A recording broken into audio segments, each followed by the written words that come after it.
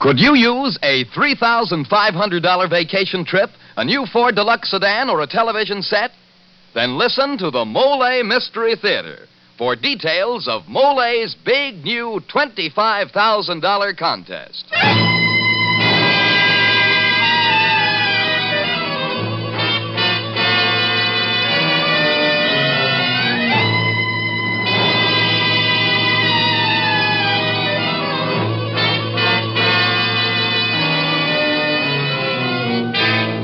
Good evening. This is Jeffrey Barnes welcoming you to the Mollé Mystery Theater, the program that presents the best in mystery and detective fiction. Tonight's mystery, entitled Close Shave, was written by Frederick Matho and stars the beautiful motion picture and stage actress K.T. Stevens in the role of Ellen Thomas. Now, most of us lead fairly tranquil lives. But some of you listeners may have narrowly escaped disaster and will understand the fear and terror experienced by Ellen Thomas when she finds herself helpless in the face of death. In a few moments, you'll hear the story of Ellen's close shave. But now, Dan Seymour. And friends, we want to hear about your close shave, too. Because the story of your closest shave, your narrowest escape, may win Mollé's great new contest. May win you a $3,500 vacation. Later in the program, we'll bring you the full details of Mollé's contest, My Closest Shave. This is Jeffrey Barnes again, and Act One of tonight's Mollé mystery, Close Shave, starring K.T. Stevens as Ellen Thomas.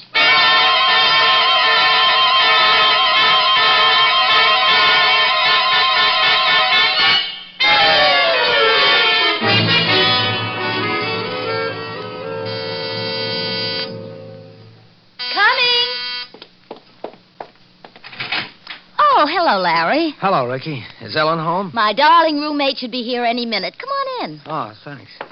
Ellen's boss is away on her vacation. I guess that's why she's late. Ellen's running Mead and Company's payroll department herself these days. Yeah, she's done swell with her new job. Say, you remember old Mr. Bruno at the barber shop? The one who gave Ellen that job as a manicurist when she first came to New York? Yeah? Well, that's what I came to tell Ellen about. He died yesterday. Oh, I'm sorry, Larry. Ricky, I want to show you I found the most divine hat. Oh, hello, Larry. Hello, Ellen. Larry says that nice old Mr. Bruno died yesterday. Oh, I am sorry, Larry. Yeah, the funeral is tomorrow afternoon. I was thinking I could stop by for you and we could go together. Oh, I just couldn't make it tomorrow, Larry. I'm sorry. Oh. You send some flowers for me, will you, Larry? Yeah, sure. Ellen, I don't suppose... I wondered if... Yes? I don't suppose you'd have dinner with me tonight.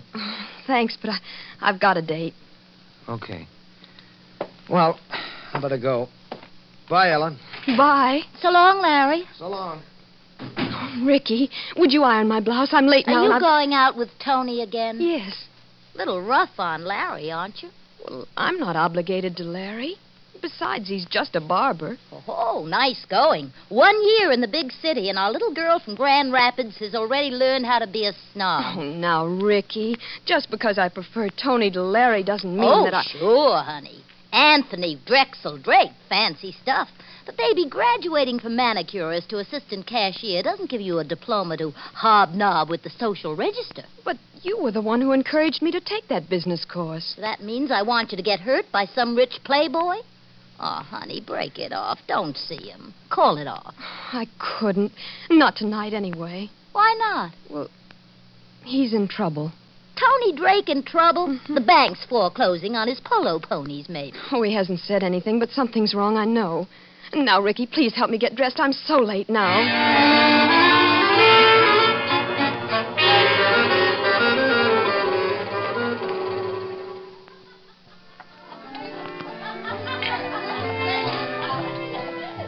Tony, you've ordered already. And all my favorites, too. Favorite foods for my favorite girl. And for me, too, of course. The condemned man ate a hearty meal. Tony, is something wrong? Oh, no, what could be wrong? Come on, have some more champagne. But you said... That I love you. Tony. Or did I ever say that? No, You never did. Well, I do, darling. I love you, too. Don't say it. But, Tony, Forget it. What's the matter? Nothing, only... Well, Ellen, I won't see you again after tonight. Oh, your family's forbidden you. My family? It's all right, I understand. I'm not good enough for you. Not good enough. Good Lord, honey, you've got it backwards. You're too good. I don't believe you. Your parents Baby, probably... hold it.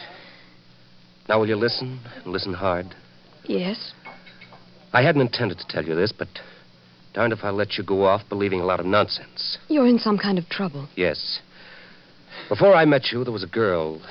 Not a very nice girl. I'll skip the sordid details. I lost my head, and she knew how to make it pay off. Go on. I don't think you're going to like me anymore when you hear the rest. I took some diamonds from the wall safe at home. Stuff Dad had given Mother when they were married. I pawned them. You know, to pay her off. Well, tomorrow's their anniversary, and Mother always wears the diamonds then. They'll find out what I did, and that'll be the end of everything. What'll they do to you?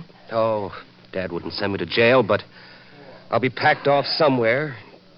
And I hate to think what this will mean to Mother. Well, couldn't you borrow the money somewhere? Look, darling, I've been a pretty respectable character since I met you. But my former reputation doesn't exactly enhance my credit rating. There's no one who can help. Well, there's always been my sister Stella. She used to bail me out of scrapes when I was too scared to tell Dad. Oh, and that's the irony of it. She was due tomorrow on the Queen Mary. I know she'd have helped me for Mother's sake, but... Oh, now the ship's delayed by storms and won't be in until Sunday. How much money do you need, Tony? $10,000. Gosh, that's a lot of money. Well, tonight's Friday. I could pay it back Sunday at the latest, as soon as I could see Stella. All I need is a loan for 2 days. Well, I can't get it. I tried everywhere. So there's nothing to do but face the music. Honey, I deserve it, but if Mother... Oh, I'll feel like a murderer. Tony. Yes? Tony, if you did have the money by tomorrow, you're sure you could repay it before Monday? Oh, by Sunday at the latest. I know Stella would help, but... Oh, anyhow, let's make our last date fun. Let's dance. What do you say? No, wait, Tony. I'm in charge at my office now. I've got the whole week's receipts in the safe, and No. But our office is closed Saturday and Sunday. We'd put it back before Monday. You said yourself Ellen, that you... I wouldn't think of letting you do such a thing. Oh, but it wouldn't be stealing, Tony. We'd put it right back. Please, Tony. Please let me help. Darling, I'll never forget you for this.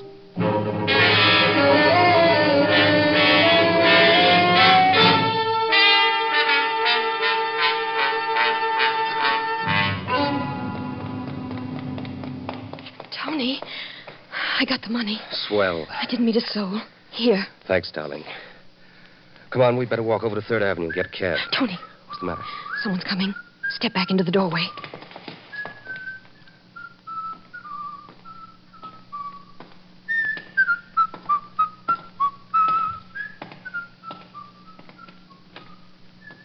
He's going into the building. Let's get... What's wrong? That man. He was one of the night watchmen. Do you think he saw us? He must have before he stepped back in the shadows. But wouldn't he say hello to you? Maybe he was suspicious. Would he find out the money's gone? No one could know until Monday morning. Then don't worry. I'll tell Stella Sunday and definitely have the money for you Sunday morning. Nothing will go wrong. Nothing can possibly go wrong. And believe me, darling, if it does, I'll take the blame. You know that.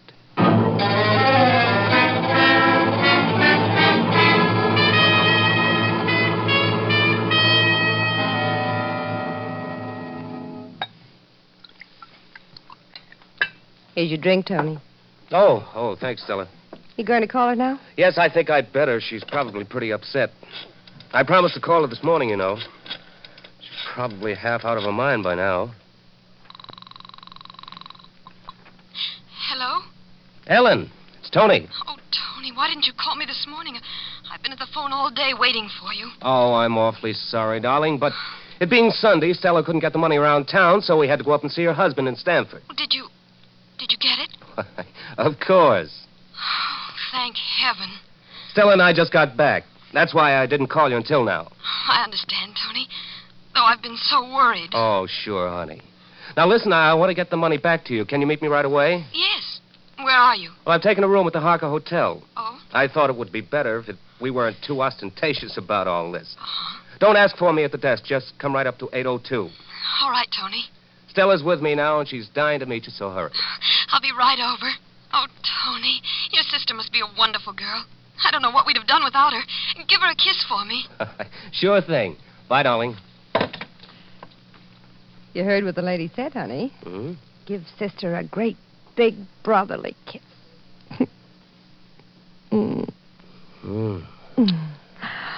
Well, not exactly what I'd call brotherly. I don't like that girl, Tony. After this, I don't think I'll let you make love to anybody but me, even for business. Stella, for 10 grand, you'd let me make love to... Oh, that's different. Sure was a lovely day for us the day you spotted little Ellen working behind that cashier's window. By tomorrow, it'll be all over. It'll be in all the morning papers. Real human interest story. Trusted employee dips into company funds, then gets panicky, can't face the music.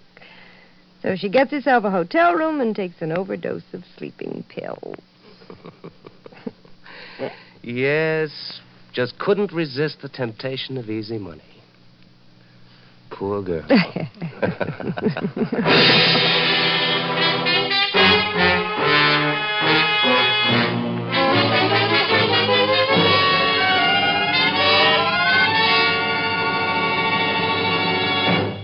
Well, it looks as if poor Ellen stands to lose her faith in Tony, her $10,000, and possibly her life.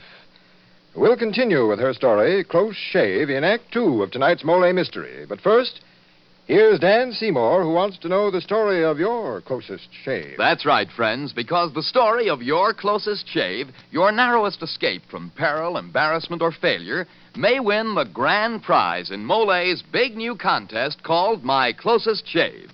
A $3,500 vacation for yourself and your immediate family, or the cash if you prefer. Well, that's certainly a grand prize, Danny. Yes, Mr. Barnes, and that's only one of the prizes. The next 5 winners each get a new 1949 Ford sedan. The next 10 winners get either an Emerson table model television set installed or Emerson's new radio phonograph. Also, 25 cash prizes of $100 each and 50 cash prizes of $50 each. How do you enter the contest, Dan? Get the printed contest rules and suggestions from your druggist. Then write the story of your closest shave in not more than 200 words. The originality of the story is what counts, not the literary quality, and the judge's decision will be final. Send your entry with the 2 end flaps bearing the name Mollé from any Mollé carton. Mail it to Mollé, Post Office Box 49, New York 8, New York, with your own name and address.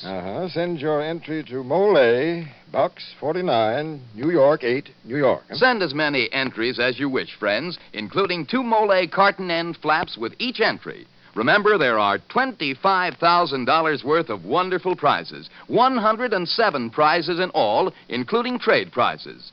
Your close shave may be the big winner. So send your Mollé contest entries soon. This is Jeffrey Barnes again, returning you to the Mystery Theater and Act 2 of Close Shave, starring K.G. Stevens as Ellen Thomas.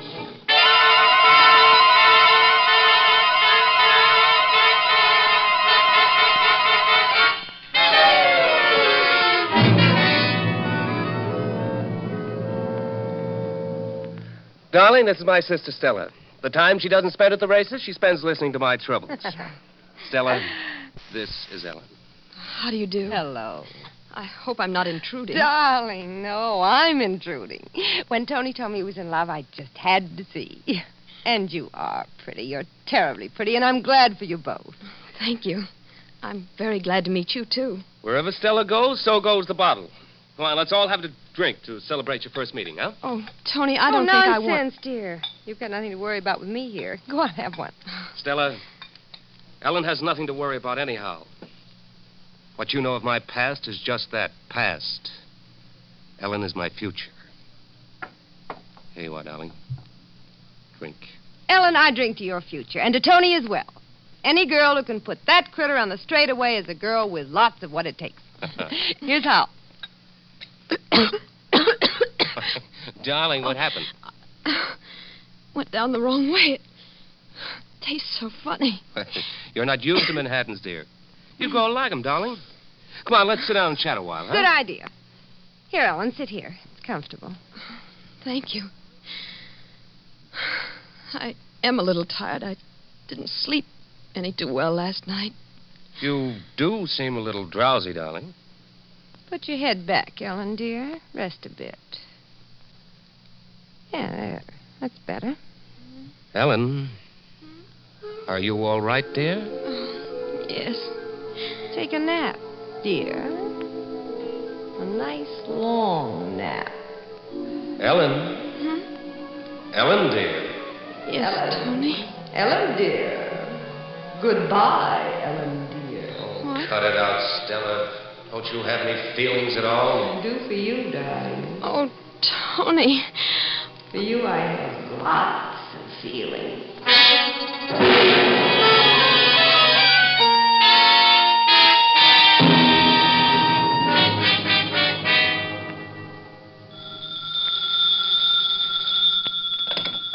Hello? Lawrence Fields, please. Speaking. Larry, this is Ricky, Ellen's roommate. Oh, yeah. Hello, Ricky. I'm worried about Ellen. She's been acting awful funny since Friday when you came to tell her about Mr. Bruno's death. Well, gee, why are you calling me? She made things pretty plain. We're the only real friends she's got, Larry. I just don't like that Tony Drake. And Ellen's acting queer all weekend. Wouldn't leave the house. She jumped like she'd been shot every time the phone rang. Then just a few minutes ago, she went out and wouldn't say where she was going. Said she didn't know if she would come back. There's something wrong, Larry, and I don't like it. Well, you know where this Tony Drake lives? I heard Ellen say that he lived at the University Club, though he'd asked her not to call him there. Okay, Ricky. If it'll make you feel better, I'll go over to the University Club and see if I can talk to this Tony Drake.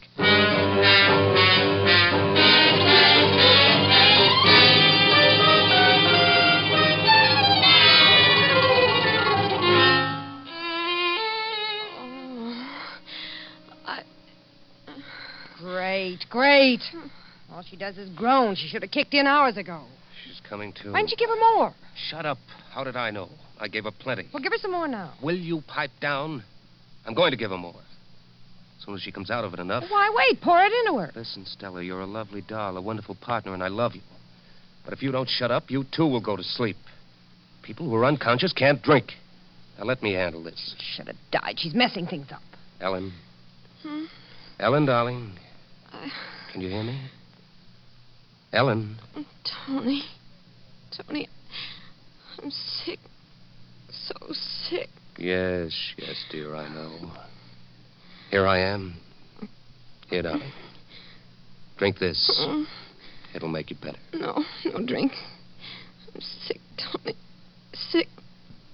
No drink. Drink this. It's to make you better. Drink it. I don't want Tony. Where's Ricky? Who's Ricky? How do I know? Drink this. Please, Ellen. Ellen, darling. It's your Tony. Ellen, darling, it's your Tony. Drink that, you little tramp. Oh, Tony. Tony, where am I? What's wrong? Tony, darling. Oh, darling, you little... Oh! Tony, help. Die. Why don't you die? Stella, you dizzy, dumb. Get away from her. Now you've really fixed it, you green-eyed witch. Kill her so we can beat it. We've got the dough now. Are you nuts? We can't lay a finger on her. She's supposed to die from an overdose of sleeping pills. You're killing me. Both of you, you're trying to... Oh, dear Lord, help me. Help. It worked, Tony. It worked. She's dead. Shut up. She's only passed out. We're right back where we started. Only now she's wise. It's got to be murder now. You and your big mouth.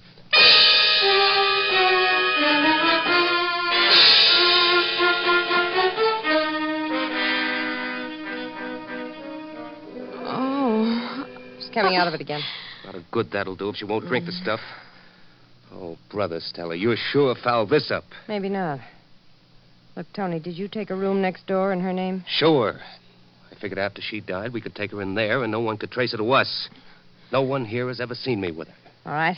How about the window? What? She's loaded with sleeping pills. She wakes up. She's still scared of facing her boss on Monday, so she jumps out of the window. Just as cleaning out for us. Stella, that's it. Her window's over this same court. Toss her out here, then fix the window in her room to look like she fell from there. It's good. Ricky. She's come out of it. You play along now. I've got an angle. Ellen? Ellen, can you hear me? Yes. Ellen, listen. We decided not to go through with it. If you'll do just as I say, don't shout, behave yourself. I will. I will, yes. Good. Now, first you need air. You've got to have some air to come out of this. You've had an overdose of sleeping pills. Get her over here. I'll open the window and let the breezes in. Come on. Hang on a minute. Try to walk over. That'll wake you up. There. That's it. Now. Move your arms. Get the blood going. Move. That's it. Breathe deeply. Breathe. That's it. Better? Yes. Yes, it's good. My head's clearing. What'll you do to me? Will you let me go? Please, will you, Tony? Never mind for now. Just stay close to the window. Breathe deeply. You feeling better now? Yes, a lot better. Okay, Tony. Right. Now, baby. What are you doing? No, please Come don't. on, don't let her scream. Right. No, Come please. on. Okay, now out she goes.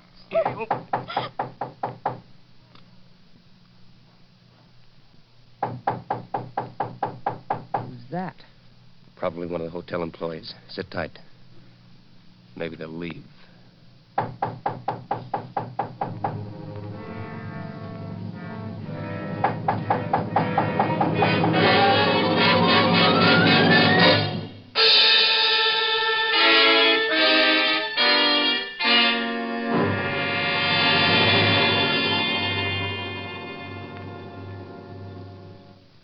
This is Jeffrey Barnes again. In just a moment, we'll bring you Act 3 of Close Shave, starring K.T. Stevens.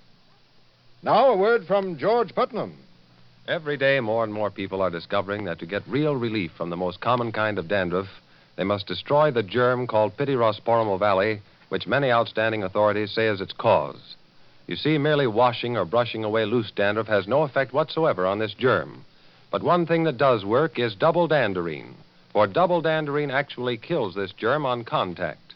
Even in severe cases, results with double danderine have been amazing. And the reason for double danderine's astonishing effectiveness is a special ingredient, an active antiseptic so remarkably efficient many hospitals use it. In double danderine, we call it Alzan. So stop trying to combat this dandruff with ineffective methods that actually are no better than plain water. They can't compare with double danderine, for double danderine destroys the cause. If you're not completely satisfied, you'll get your money back. Get double danderine tomorrow.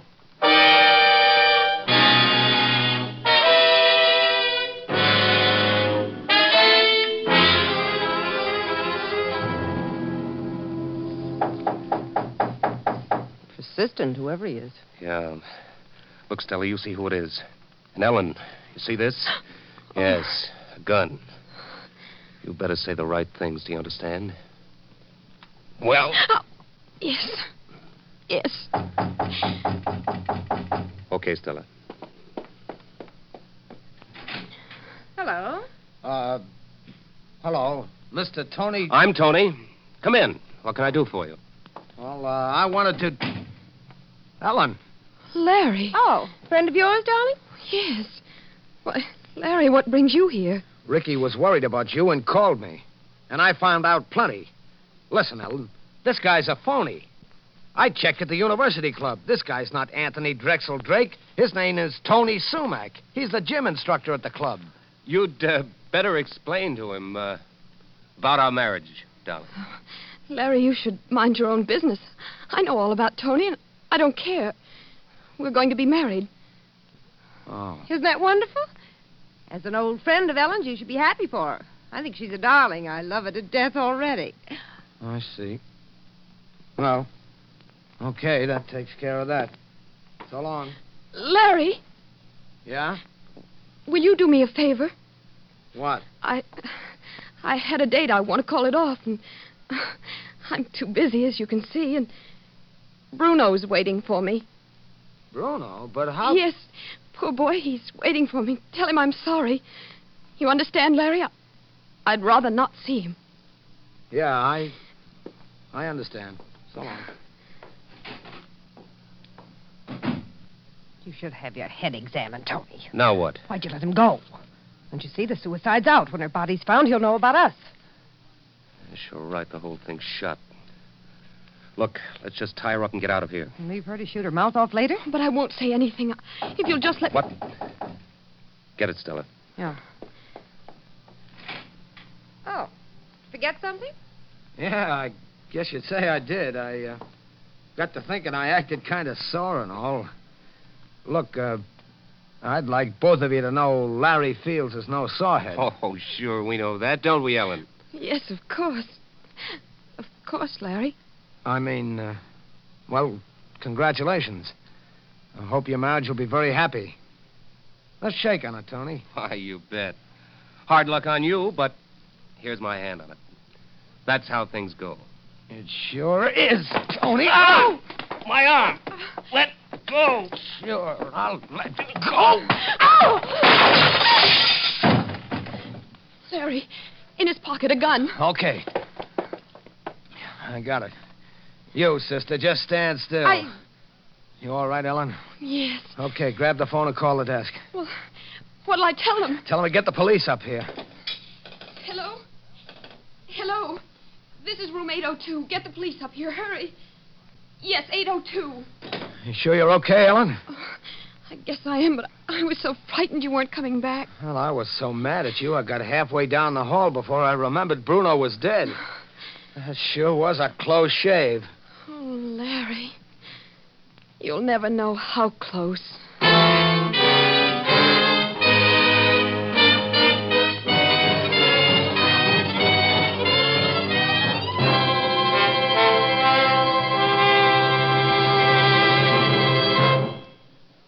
And now this is Jeffrey Barnes again, ringing down the final curtain on tonight's Mystery Theater production, Close Shave, which has starred K.T. Stevens. Now, before I tell you about next week's story, Dan Seymour has an important reminder. Friends, don't delay sending your entries in the Mystery Theater's sensational $25,000 contest.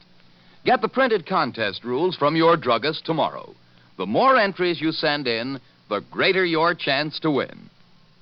And now here again is Jeffrey Barnes. Our story next week is an unusual one that's very well suited to the man we've chosen to play the leading role. The story is Solo Performance by George and Gertrude Fass.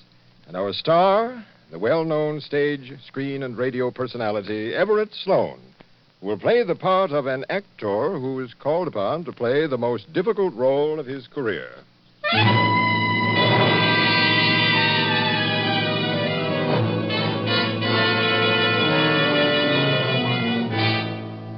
The original music for the Mollé Mystery Theater is composed and conducted by Alexander Semler. Bill Quinn and Elspeth Eric were featured in tonight's performance. Any resemblance between the names and characters used on this show and any actual persons, living or dead, is purely coincidental. And now this is Dan Seymour saying goodnight until next week at this same time, when the Mystery Theater presents Solo Performance, starring Everett Sloane.